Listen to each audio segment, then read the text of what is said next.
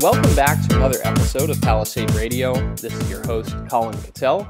On the line with us today is a new guest to the program, Jamie Carrasco. He's a portfolio manager at Canaccord Genuity Wealth. I was linked up with Jamie just a few days ago and had great conversations about what's going on in the general market, all the manipulation that's going on in the many markets around the world. And I thought it'd be a great opportunity to get Jamie on the program and share some of his thoughts, as it fits nicely with the resource discussions that we typically have on the show. So Jamie, welcome to the program. Thank you for having me. Well, let's start kind of top-down approach. You introduced yourself to me by saying that you come from the credit side of things, and so it gives you a much different perspective than many of the other people in your industry and certainly most investors. So maybe start by just giving us a broad overview of your background and how that shapes your thoughts on the current market. Perfect. Well, the beginning of when I started in the business back in 1989, I actually started with Merrill Lynch on the retail side, but quickly moved over to the institutional side. I became a repo trader for a Canadian company called Gordon Capital, which was one of the most aggressive or entrepreneurial investment firms here in Canada. What's interesting is that because I worked on the repo desk, which was really the basis of all credit derivative swaps before Glass-Steagall got taken out, have a pretty good understanding of the credit cycle and what is happening. But on top of that, my background is more political science and economics. I speak 4 languages. I also love history, the history of money in particular. So I look at the big picture as to how the puzzles are shaping up. And so I tend to look at the world more not in terms of reading balance sheets, but as power shifts are occurring, and also looking at the historical aspects of those shifts. And that gives a good basis for the way I see the world in terms of puzzle shaping. And in a nutshell, if I had to wrap it up in a very simple term in relation to what we discussed yesterday after thinking about it, what comes to mind mostly is the way that the Chinese write the word danger, using 2 words, 2 symbols, one for opportunity and the other one for crisis. I think that when I look at what is shaping up in front of us is a monetary shift, and that will create an imbalance, but also a lot of benefit as wealth transfers from one side to the next. And there we can talk about historical parallels that have really shaped the world historically over time, because I personally think that we are at the cusp of some massive change, but at the basis of that change is the end of the current currency reserve, or the U.S. dollar as a trading system, and the birth of a new system. I hope I've described it in as succinct as I can. Yeah, absolutely, and so much to talk to you about here. So let's start with this change that you see coming. We're on the cusp, so that means there's some type of imminence to this.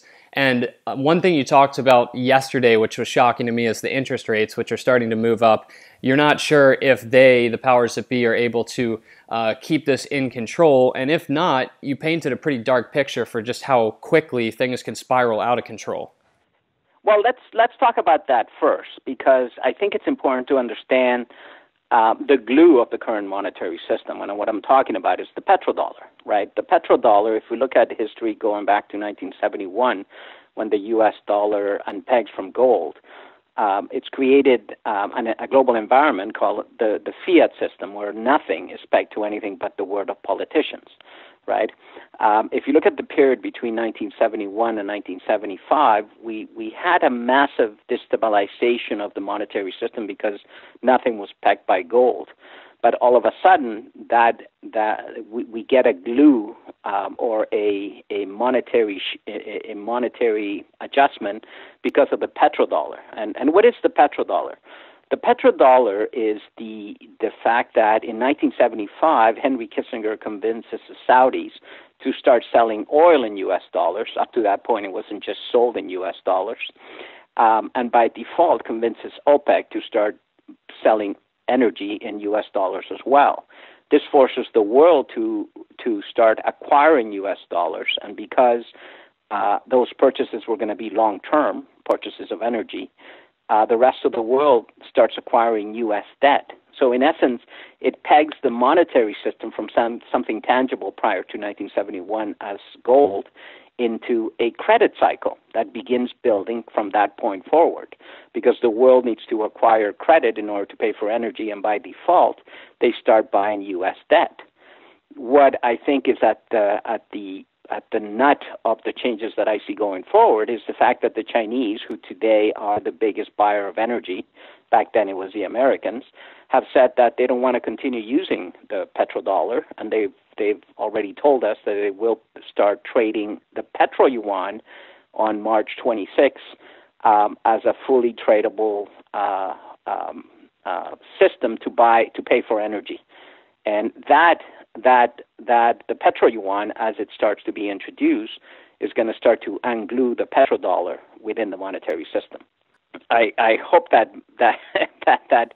kind of sets the tone, because what it means is that the credit cycle that the petrodollar has created will also come unwound as less and less countries around the world, especially Asia, as they start to use the petro-yuan, begin to shy themselves away from all the credit that they needed to acquire of U.S. debt.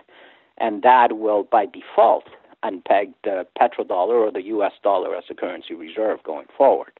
So in essence, the mechanics of the change are already in place, and they will continue to play forward, to move forward going from this point on.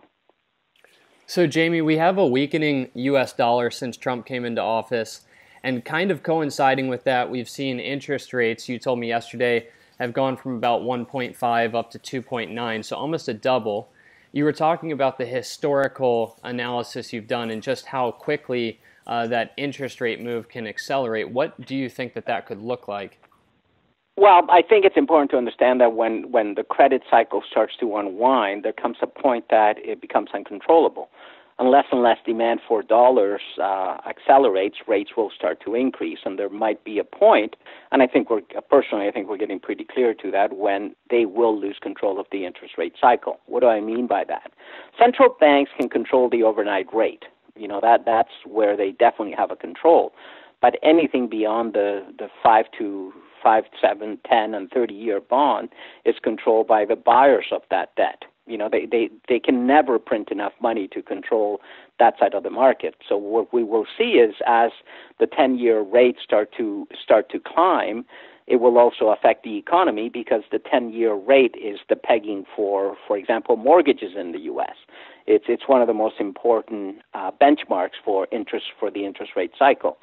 So, everybody at the beginning of last year was saying that interest rates were going to go up. Instead, they have climbed.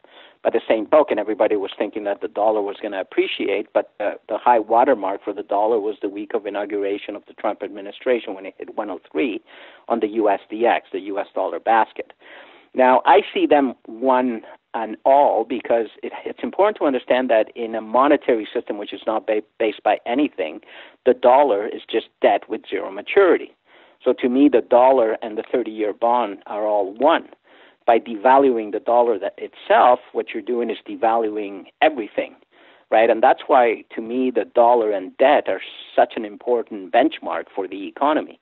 Now, now that we are almost at 3%, the way I see it is, if June of 2016, call it June, July of 2016, yields, a 10-year yield hit 1.5, we're almost at 3, so that's almost 20 months.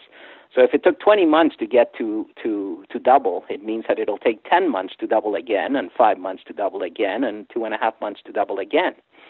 Once they lose control of the system, that's the way debt has always played out. And that is concerning, because nobody's thinking forward as interest rates start to rise, and that'll create a situation that even Greenspan has been warning about, and that's stagflation, inflation with no growth. Because as rates rise, it slows down the global economy, especially the U.S. economy.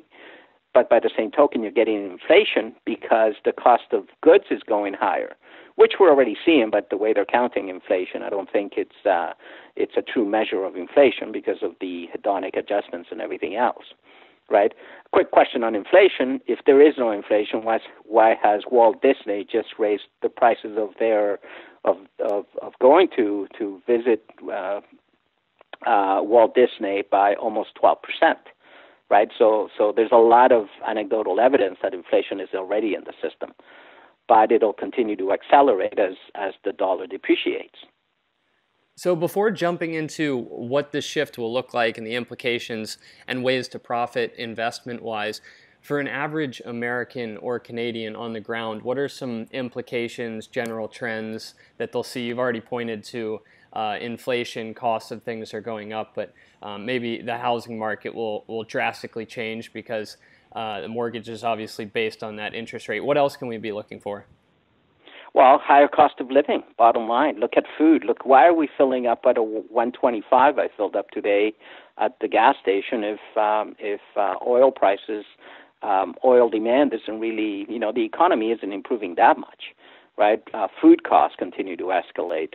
Rents continue to escalate. It's the cost of living that's getting more expensive, but by the same token, incomes are not really improving that much. Now we're starting to see a little bit of wage inflation kicking in, but that's because of the demand of labor, right? So that'll also start to accelerate.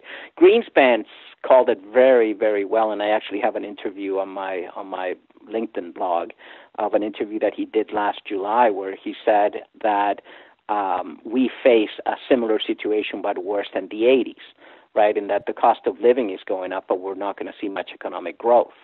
So that's stagflation. And that's, I think, is what we have to prepare for.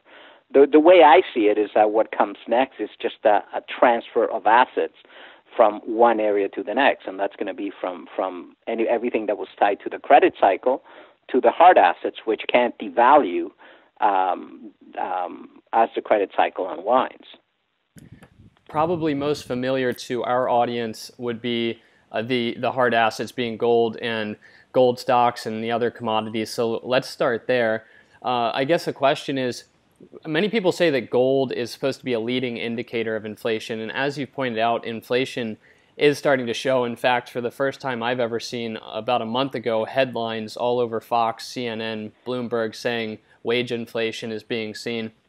And yet, gold is doing okay. It's certainly not performing wildly. So what do you see playing out there? When will that kick into gear? Okay, before we talk about gold, I think it's important to understand the way I see the world. To me, everything is being manipulated. Central banks have created a massive facade since 2008 in their ability to influence markets, whether they've been influencing them higher or lower. Like if you look at the stock market, I think the rise of the stock market in the U.S. has been a facade because a lot of that has been inflation. The inflation is showing in the stock market, be it through share buybacks or the futures contracts as they're pushing the markets higher, right? If what I look at is the fact that if you look at true economic growth over the last 10 years, it has averaged about 1.7%. Well, the market should have kept up at a 1% rate, at a 1.7 rate of growth going forward if that was true economic growth, but it hasn't. It has gone much faster because of the influence of central banks who are buying up the market, and you have, it's being done through the futures contract. So the way I see the world is that everything has been manipulated either higher or lower, which is the case with the precious metals. It's not just me saying it.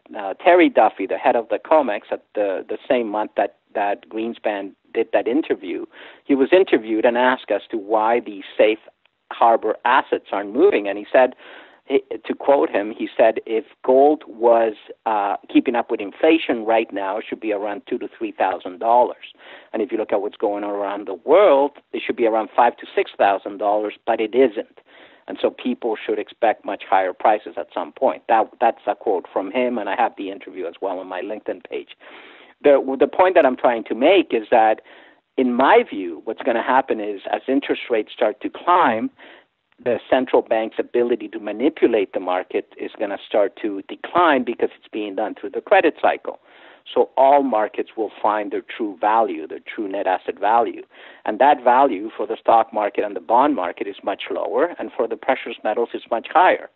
So the way that I'm positioning myself and advising clients is that we start to position and continue to position in the areas that are going to revalue higher while foregoing the areas that have been valued, in the areas that have been revalued lower and are going to have to go higher and shy away from the markets that have been pushed higher because they can only go lower. So when it comes to gold and silver, the real question that I have is this: would people be as excited about jumping in the Dow if gold was anywhere near $2,000? No, they wouldn't. They would be questioning twice, should I be buying the Dow, because gold now is signaling a different story, right? But since it's being manipulated lower to the extent that it has been, people are not really questioning what is going on. On the other hand, though, the Chinese and the Asians have been taking away the physical gold away, which is also setting us up for the monetary shift that is coming, because it's a fact that the Chinese have been taking away quite a bit of gold, and it adds up to about 18,000 tons that has left the West since 2008. Jamie, if you look globally at all the different asset classes, some people have referred to what's going on right now as an everything bubble, which makes sense because of, as you stated, the credit that's been pushing these markets up. Aside from gold, the commodities, and the related stocks, can you identify any sector that is relatively or absolutely depressed relative to these other markets that will benefit? I wouldn't say depress. I would say in its birth stage, and I'm talking about blockchain. I think blockchain is the most amazing destructive technology to come in a long way, and it's growing on a global basis. And that will continue to grow because right now we've just crossed 4% global integration, and it'll only continue to grow and disrupt quite a bit of industry that need disruption. I'm talking about the financial industry, because the financial industry, to a big extent, has been the one that has benefited and been bailed out by central banks to keep this facade going, right? The 2008, some people should have ended up in jail, but they didn't. And they're still running the system the same way they did, and that's coming to an end. The benefit of the reason why I'm excited about blockchain is because in 2008, if the system had actually imploded the way that a lot of people foresaw it happening, we didn't have an alternative to keep going. Today we do. And so I think that as we go through this change that is coming, now we have a technology that will allow us to continue functioning and transacting in a financial system through a technological solution to the problem.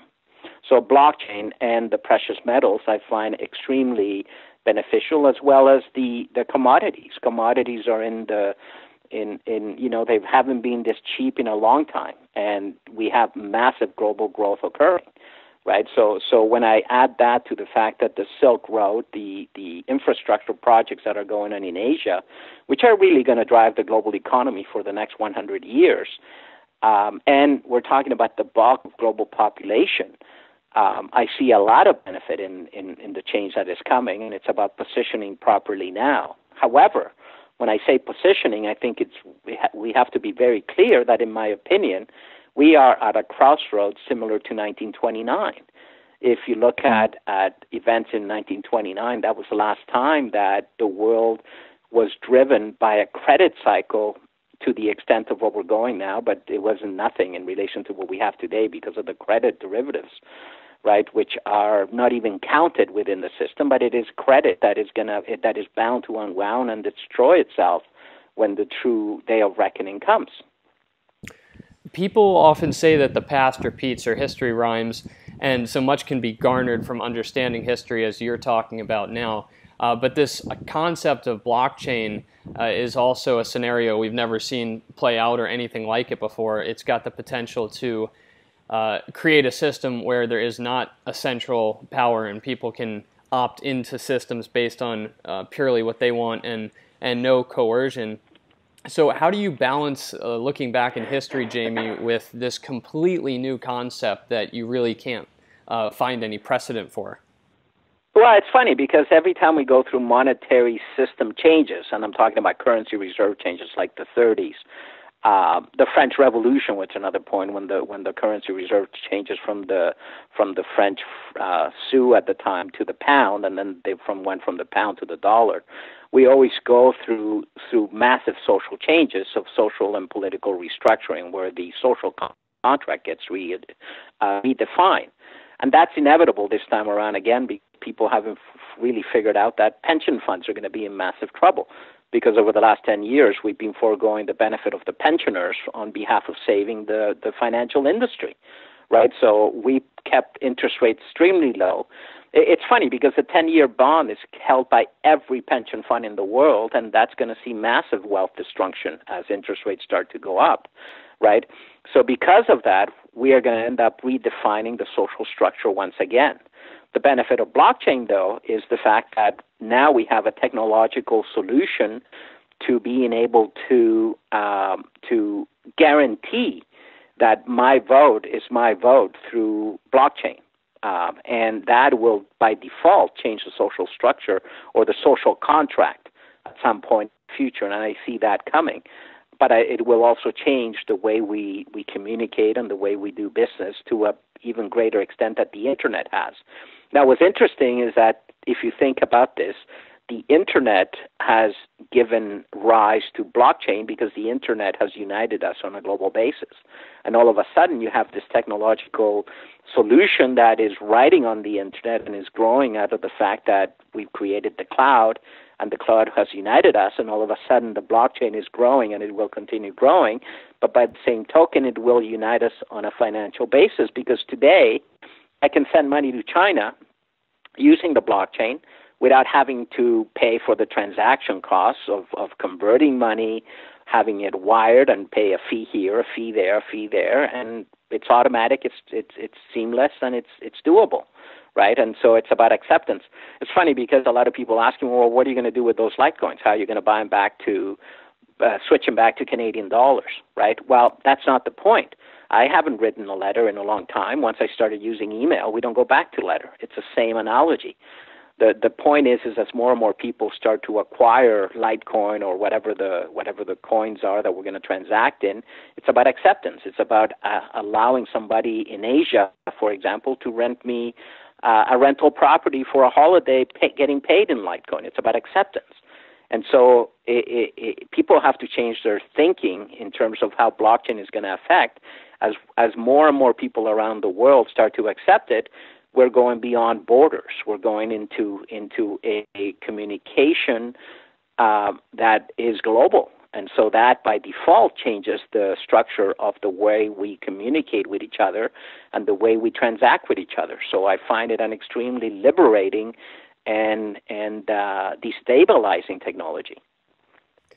Jamie, if I were looking for somebody to manage my money, I'd want somebody with your understanding of history and your caliber of insight to be the person doing that. And also, I find it interesting that you're one of the few people who shares my kind of philosophical ideas and has a very, not to label you, but libertarian mindset on things, it seems.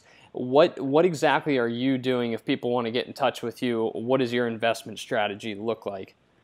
Well, it's funny because you said that the one thing I thought to myself, you should take a look at my special opportunities fund. Let me touch base on back to the libertarian thing and what you just said.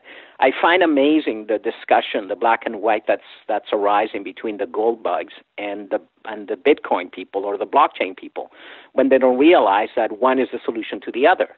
Right? If you look at Bitcoin itself, it was set up by people that understood exactly why I like gold, because they wanted something that can be manipulated. Right?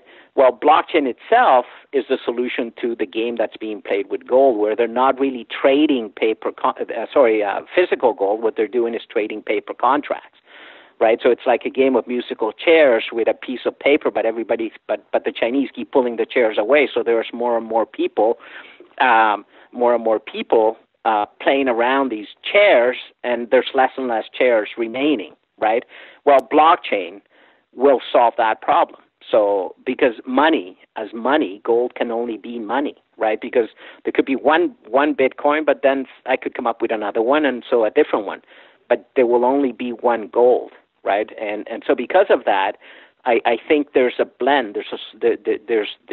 We can rebuild the monetary system using gold and blockchain and go back to exactly the same system that Isaac Newton set up, who, by the way, set up the gold-backed monetary system for the British back in the 1700s. But today, Newton would have used blockchain to do it, right? So I think it's a blend, and that's what my special opportunities portfolio is trying to do. First of all, I see gold itself as money. So if I have a client that wants to hold U.S. dollars, Canadian dollars, euros, I also recommend hold gold and silver as money. But the speculation is in the companies. Why? Because if you look at the last time the monetary system readjusted in 1933, when Roosevelt rises the price of gold from $7 to $35, well, the producers were still producing it at $5. So all of a sudden, they're not making $2 an ounce; they're making almost $30 an ounce, right? And so through the Great Depression, they were the best investment. That's why I like the producers. History is about to repeat itself, and the producers will once again be the prime beneficiaries of that. On top of that, I'm also looking for investment in the blockchain. I participated in Hive as soon as I found out what they were doing, it was ex-Macquarie guys, by the way, who I used to be with Macquarie, that were setting it up, and they were going to be mining Ethereum. As soon as I heard that, I needed to find out more, and I got my clients myself into the private placement.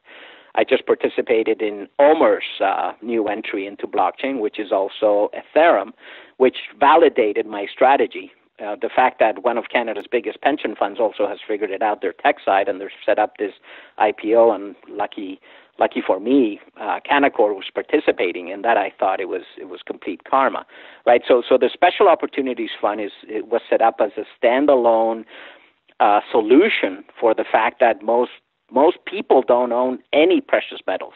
So I wanted to create a vehicle for those that once they get it, they need to park, at least 2 to 3% or 5% of the financial net worth in a precious metals vehicle. Well, that's what that solution is.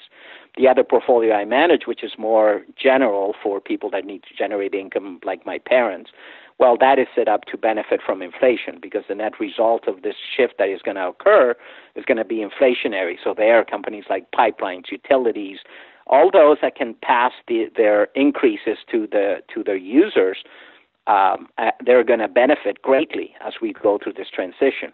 So the way I see it is about positioning myself ahead of the curve before the change. But people have to understand that the change that comes now is going to be traumatic in terms of how it's going to reshape the global economy and the monetary and financial system. A parting thought, when one thing goes down, that money has to transfer to another person or place. You pointed that out at the beginning of the interview. And there's a lot of money in dollar figures out there and a lot of inflated asset classes right now. And if a lot of that money moves into gold and blockchain associated assets, the bull market we're going to get is going to be incredible and sustained in terms of duration. I fully agree. It's funny because the two rules that I was taught at Gordon Capital, there were two things that were taught to me.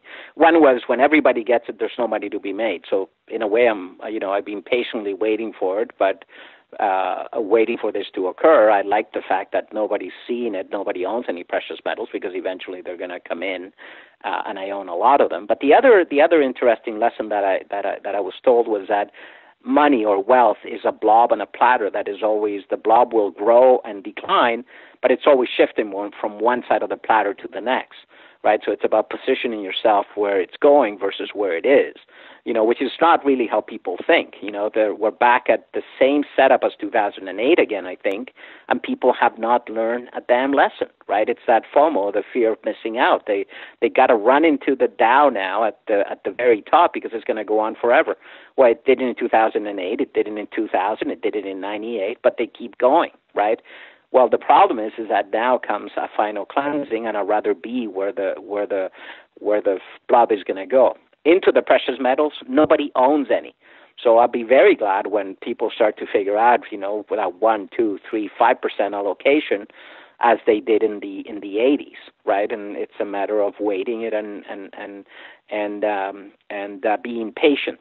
Now, on the price of gold, I think that once we break through 1350, 1360, and it's amazing the amount of pressure that is being put, especially like right now at month end when the options are expiring so that they can roll over those musical chair contracts, right? One of these days they're just going to lose control and it's going to blow.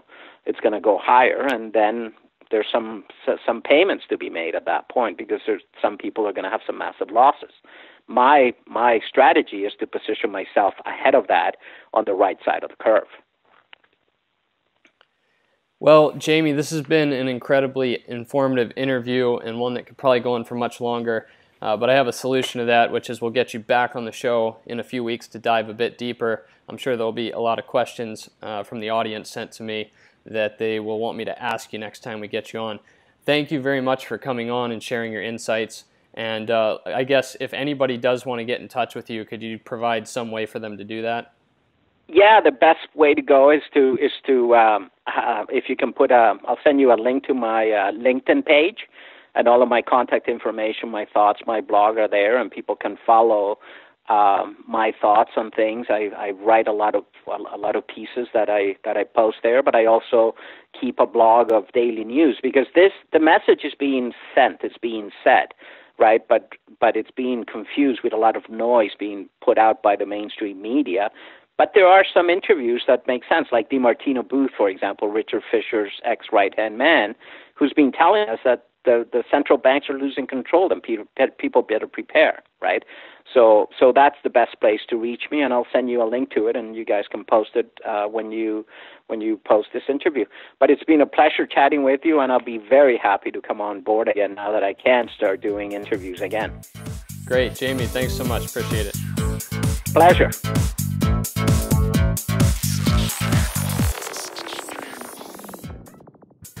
Think you understand the junior mining sector and you think that the participants in the mining sector, junior mining sector, are good people and kind people, hit the bid. How violent that term could be? It actually could be quite violent. It could be a rip-your-face-off uranium rally. And the world is always going to need raw materials. It's going to need copper and gold and nickel and so forth. Totally destabilized. Hey, Troll, did you hear what's going on in Yemen?